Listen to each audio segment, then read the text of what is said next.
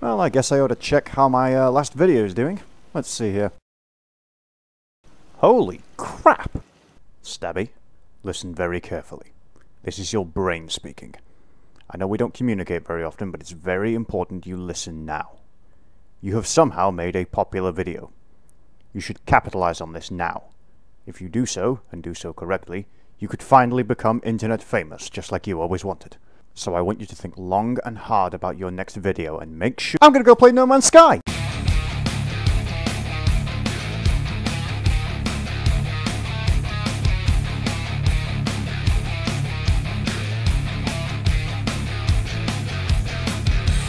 Hello Internet, this is TheStabbyBrit, and this is No Man's Sky. You may be wondering why I'm playing this game? Well, to be honest, I had forgotten about this game, along with the vast majority of the gaming community. But it turns out that Hello Games still exists and has still been working on it. As you can see, we have some new toys to play with. And, you know, it's almost a game now. Actually, I don't think that's fair. I think we can finally call No Man's Sky a game. I've not decided whether it's a good game yet. I do admit I've sunk quite a bit of time into trying out the new toys, like these vehicles. This is the one I like. This is the nice balance of speed and agility. And you can drive it underwater, like so. Whee! Oh, yes. It doesn't handle very well underwater. It doesn't handle very well above water. It's absolutely fucking terrible underwater. But you can go mining with it, like so. I have a mining laser, and there are these new materials, which you require a vehicle mining laser to acquire, which is nice. So there we are. And as you've seen, there's also a base here. And it's a base I built, because base building is a thing now. And, of course, now that they have base building, they have a sandbox creation mode, and vehicles that get stuck, apparently. They have a sandbox creation mode, they have a slightly harder version of survival, and they have a permadeath version of survival. And best of all, as you just saw, they haven't patched the glitched jumping ability, which is a good thing. We have a little storage facility here as well, which is also useful. A lot of the new toys require new materials, which you can find scattered about the place. They've changed a bit of the level generation, as well as being able to buy freighters, which I've not been able to do yet because I'm dirt poor. You can hire staff, like that chap. He's my vehicular technician. And, yes, here we are. I'll show you the building menus. Sorry, I'm forgetting my words already. You can build lots of nice things, some of which are functional, some of which are purely decorative. So it's good. It feels... It's nowhere near what we've been promised. I don't think we'll ever get the game we were promised by Hello Games, but it feels more like it. Actually, you know what? I will just plant that down just to show you. Like that. There we are. That's how simple it is to build things. And these guys will give you missions, like the... which tab is it in? It was in the first fucking tab, wasn't it? Sorry! There we go. I've got missions where I've got to, like, collect materials or craft things. Some of these materials are a bitch. Like, for example, I need some material that is only found on water planets, like this one, and it's only found underwater. Vehicles are very useful for that because you have infinite oxygen and infinite thermal protection. So we'll go searching. The other material I need is only found on planets... only found underground on planets orbiting a blue star. Yeah, that's how fucking specific some of these materials are to find. I don't know if I like that or not, if I'm honest. One thing that did surprise me, though, is some of the materials are a lot harder to get than you'd think. The aforementioned blue star-only material is required for glass. And you'd think in a game like this, glass would be pretty fucking simple to craft, but no.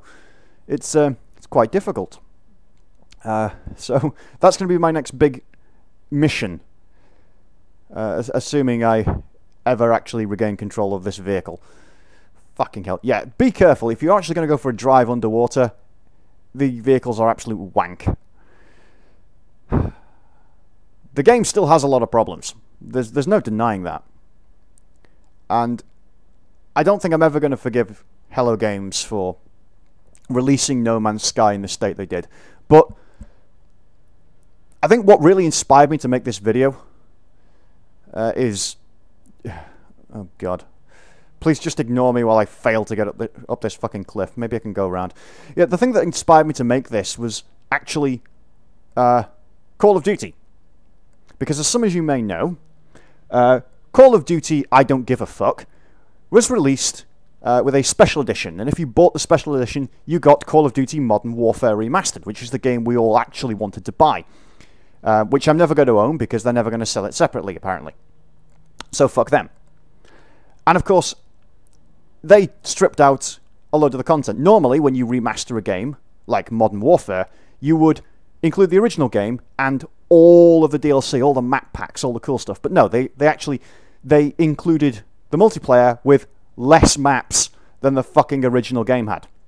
And now it turns out you can buy the original DLC pack, buy 4 of the DLC maps back for more than they cost the first time around.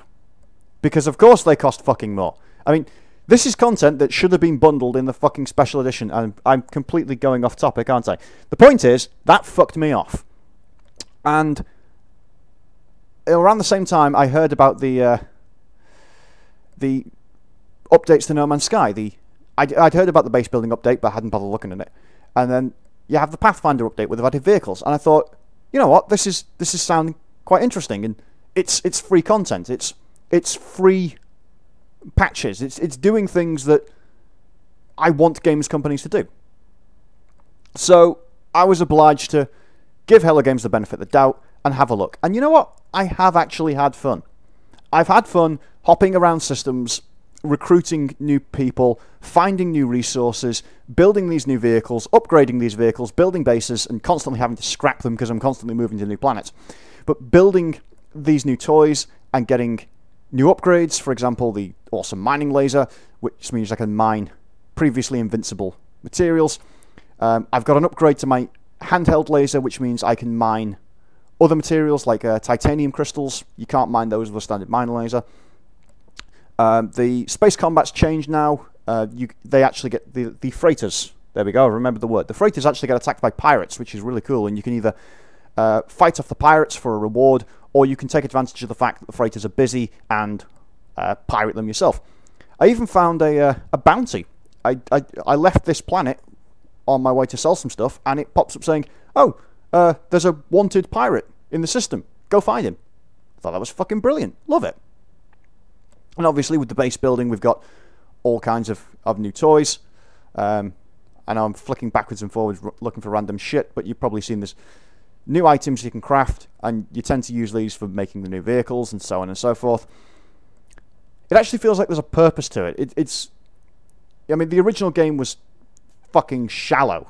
There was virtually nothing to it. If you played the launch version of No Man's Sky for 5 minutes, you had seen all the game mechanics and all the content.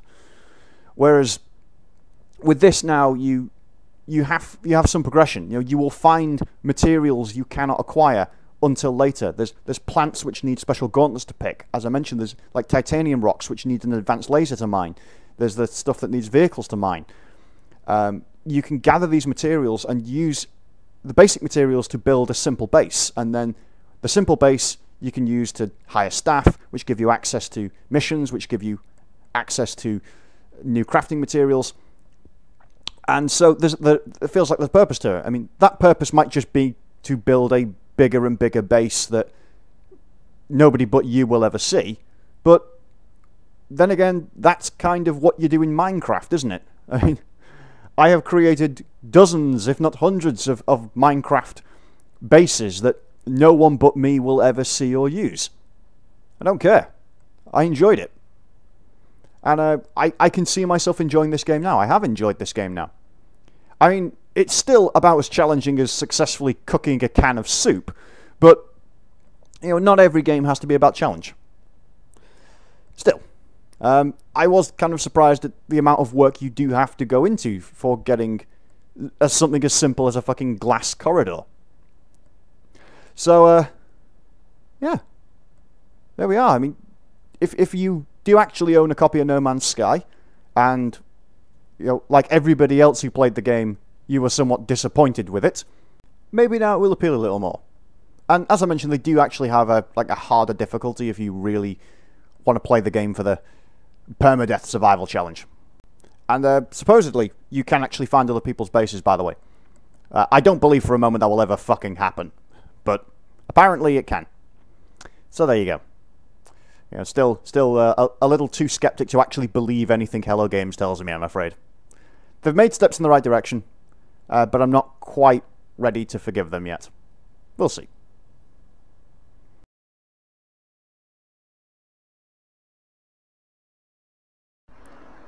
So I just put this in the pan, right? No, that's not right.